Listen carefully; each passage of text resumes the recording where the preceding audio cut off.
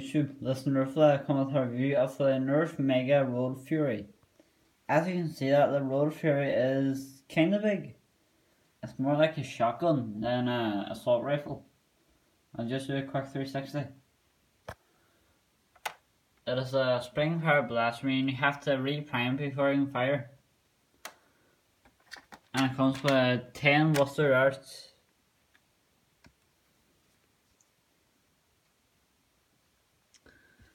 This blaster has 3 attachment points, here, here, and here.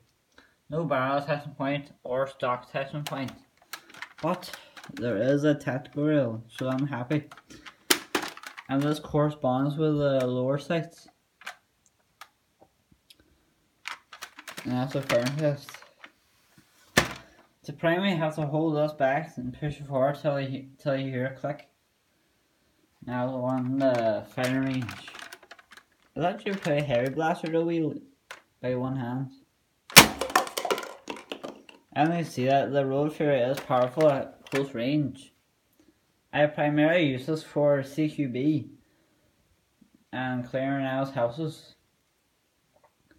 Thank you for watching this video. Any like, support, comments and subs would be greatly appreciated. Remember to smash that button. Nerf lad out.